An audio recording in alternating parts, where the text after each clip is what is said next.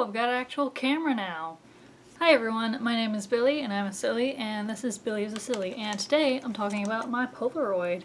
I have a Fujifilm Insta-Mini 7S, and I got this as a graduation present, but you can just pick one up at Walmart. Mine was like $80, and they come in a variety of colors, but mine's just plain white. Someone dropped something. They come in a variety of pastel colors. I kind of want to get another one just for the color variations, but then again I could just color over this. This is what the film cases, it's backwards. This is what the film cases look like. They come in these, they're like $20 a pack, and they come with 2 packs of these little film things. To load the film, you just open the back compartment right here. There we go. And I already had one in there, but and then you just insert it. Make sure that the back part right here with these 2 little things is in there. Just gently slide it in there and close it. And to turn it on, you just have to do that. And when this little red thing turns green like that, that's ready to take a picture. When you first put in the film, it's not going to immediately take a picture. You have to get the cover of the film off. This is the cover of the film, and now you're ready to take a picture. There's 4 settings up here, and it tells you what it is on the back. That's indoor. Hold on. There we go. That's indoor, cloudy, fine, and clear. And depending on what kind of picture you're taking, set it to that one. But whenever you turn it on, it's always on the indoor section. And to just change it, you do that. But whenever you turn it back off, it goes back to the indoor section.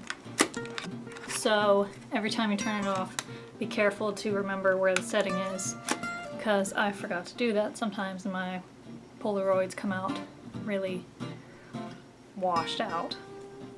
After you insert the film, be sure to not pop open the back here, because if you already have film inserted and you've already taken pictures, you might not know how many pictures you have left, because it resets the counter, and when you take a picture after you've popped open the back, it will come out blank. I learned that the hard way. It takes 4 AA batteries in here. And I'm pretty sure the battery life is really good for this. I haven't had to change the batteries yet.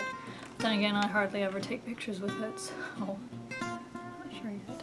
Here, these are a few of my favorite Polaroids I'm about to show you. A lot of them, I take a lot of aesthetically pleasing Polaroids, I guess.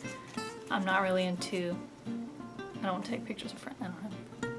This is a sunset picture I took near my house on a sort of cloudy day here.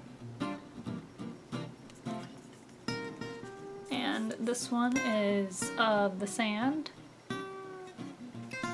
This one is of a palm tree once we were outside the restaurant. This was of the pier. Focus on it. Good job. And then of the water and horizon. Sometimes if you don't set your Polaroid to the right setting, it can come out washed out or too dark or something along those lines. For example, I was trying to take a picture of my shoes I got at Target, but I didn't set it on the right setting, and it came out washed out. And this is it on the regular setting. It was really sunny outside, so I had to set it on the right one. Here we go. Another mistake one, I forgot to put it on the right setting. Washed out.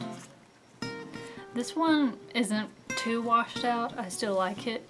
It was of the treetops at the park, but I guess I didn't set it on the exact setting I needed. I still like it. And this one I think I took by an accident or something. I didn't mean to take it. That's off my feet right there. And a wire. I think when you touch Polaroids, sometimes it can come out white right there when they're developing. The little package that it came in said not to shake the Polaroids, but I always do, and they always come out just fine. As long as you're not like whipping it, I think it should be fine. Altogether, I've taken a good chunk of pictures, and I plan to take a whole lot more. Thanks for watching, guys. Subscribe if you want to. I make new videos every Saturday, and if you have any suggestions, just leave them in the box below. The comments box below. On there. Thanks for watching, guys. Subscribe if you want. I make new videos every Saturday. If you have any suggestions, leave them in the comments box below, and I'll think about making a video about it. Bye!